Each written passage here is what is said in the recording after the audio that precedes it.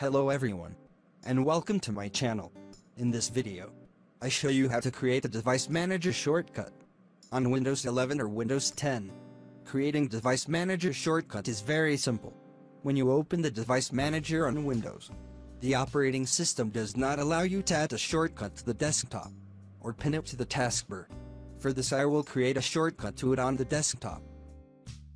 And to make a shortcut on the desktop, right-click on the desktop, and from the menu select New, then click Shortcut.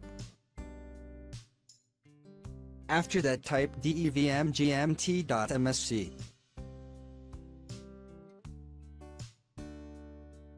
Then click the next button to continue. Give a name for the shortcut as Device Manager, and click Finish. And a shortcut will be created on the desktop of the Device Manager. And whenever you need to open Device Manager, click on the shortcut we just created. This method is much easier and does not require many steps to open the Device Manager. I hope the video is useful to you, and thank you for watching. And I also hope to subscribe to my channel. Thank you all.